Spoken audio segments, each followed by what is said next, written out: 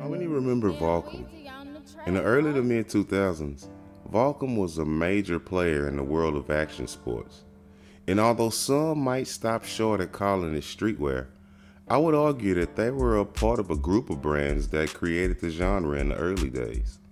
But over the years, they've fallen from grace of days past.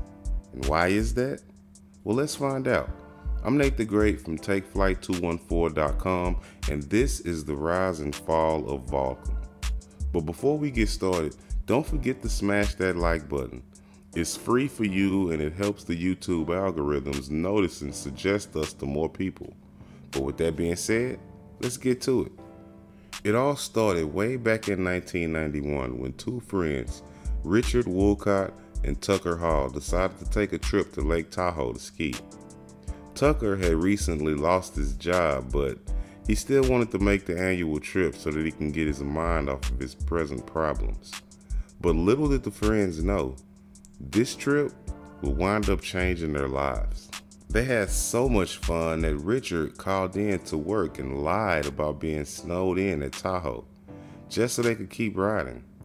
Both Richard and Tucker were avid fans of action sports like surfing, skateboarding, and snowboarding, and found themselves having so much fun in Lake Tahoe that at the end of the trip, Wolcott ended up quitting his job so that he could spend more time snowboarding. Though he and Hall had discussed starting an apparel company while on the trip, it wasn't until later that spring that they decided to start making t-shirts with the help of a $5,000 investment from Wolcott's dad. And at first, the shirts were really just sold as a way to fund the friends' newfound love of snowboarding, with both taking every opportunity they could to go off adventuring and find new places to ride. Not having a background in administration nor being actual businessmen, the first year's sales reached only $2,600 in profit. The direction that they were traveling in was unsustainable, and as funds began to run dry, the senior Wolcott decided to step in to make sure his investment wasn't going to waste. He rose the alarm that if they didn't get their acts together, they would be out of money and business in less than 3 months. Realizing that if they really wanted to do this thing, they had to get it together, the friends began to get more serious, and in return, their financial picture began to improve. In 1993, Volcom released a film called Alive We Ride. The company's first video production featured footage from surfers, skaters, and snowboarders from around the world, and a new unit, Vico Productions, was formed. In 1995, Volcom was the first clothing company to have its own record label, Volcom Entertainment. They developed a great relationship with the Vans Warped Tour, and soon the Volcom stage joined the tour. In 1997, major boardwear retailer PacSun began selling Volcom t-shirts at a few of their stores.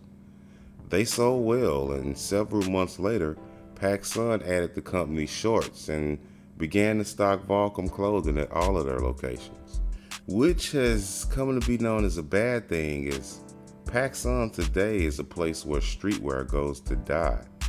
But back then, that wasn't quite the case yet, and PacSun had the ability to bring products to a wider range of customers. Volcom's staff came largely from the board sports community, and its distribution facility had a half-pipe skateboard ramp out back. Promotional efforts were just as unconventional. They used tactics like sending a battered sailboat emblazoned with the Volcom logo up and down the beach during the surf competition, or having a large Volcom-sponsored recreational vehicle, quote, break down in traffic in front of the U.S. Open of Surfing, after which staffers would jump out and hand out Volcom gear until the cops showed up.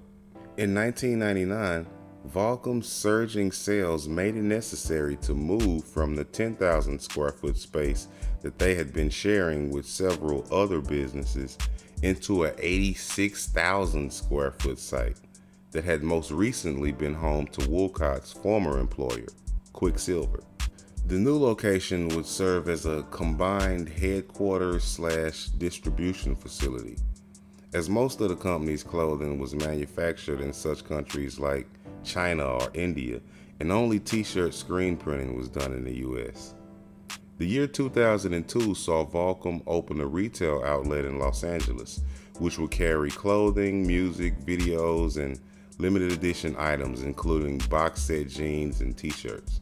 Realizing the damage that oversaturation could do, as the company grew, its management took pains to ensure that its clothing never really reached mass marketers, which could cause it to lose its status as an elite brand. Volcom's clothing were seen by boarders as, quote, core or part of the hardcore boarding lifestyle. But if they started to be seen on wannabe surfers, the party would be over. Staying true to the fans seemed to be big for Richard and the team, but at that same time, they needed to grow.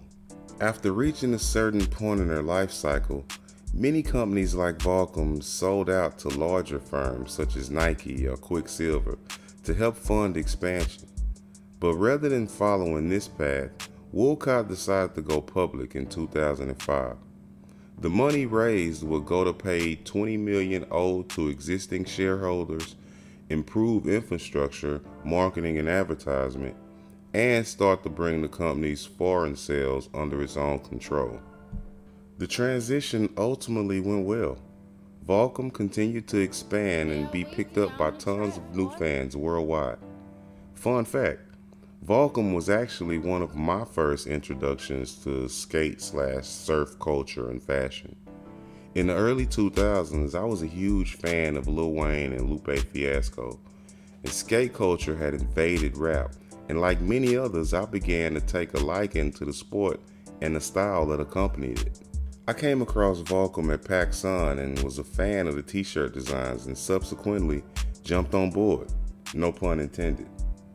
But after 2 decades in business, Richard Woolcott and crew had reached the top of the pyramid. His partner Tucker had retired and retained a portion of stock in the company, and Wooly began to look to cash in on his years of hard work.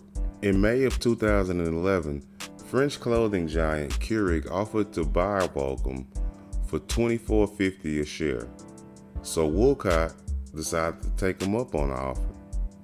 The deal took Volcom to new levels from a reach standpoint, but on the downside, one of Woolcott's biggest fears for the brand would become a reality. Old school fans of the brand were becoming disenchanted. They felt that Volcom had come to represent the very worst of what had happened to surf and skate over the years. The dream was sold. Great for those who cashed out on the IPO, but not for the label left behind to groan under the weight of unachievable growth. The new owners had no connection to the culture, nor did they care. Much like my story on Crew, the new owners were in it simply for money. But also like Crew, Volcom didn't completely die. Their site is still up and they still do regular releases, but the passion that the brand once had is no longer there. Whatever you may think about Volcom today, the legacy is undeniable. They started out in the bedrooms of 2 friends who decided to risk it all and go after a dream. They had an idea to launch a brand, they went after it, and they created a world-renowned clothing line, proving that if you have a dream and you go for it, you just may be able to achieve way more than you think you can. But what do you think? Were you a fan of Volcom? When was the last time you saw anyone wearing it? Hit us up in the comment section and let us know. Also, if you made it this far, then I have to assume that you liked the video, and if so, don't forget to hit that like button for me. As I always say, liking and sharing the video is the best way to help us to continue to grow as a channel. And if you want to be updated every time we drop a new episode, then hit the subscribe button and then the notification bell. This way you will be dinged when a new video drops. But with that being said, I'm Nate the Great from TakeFlight214.com signing out until next time. Peace.